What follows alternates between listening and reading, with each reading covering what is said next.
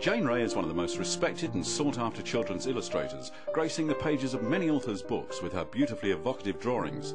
But she's also a talented storyteller in her own right, as the specially featured Can You Catch a Mermaid reveals. Best friends April and Diane spend the day with Jane, first on a visit to her local school, then to the chocolate box house where she grew up, until finally squeezing into the tiny shed at home where she works. Their plan to build a mermaid on the beach comes alive weeks later, as does a special guest in a gorilla mask.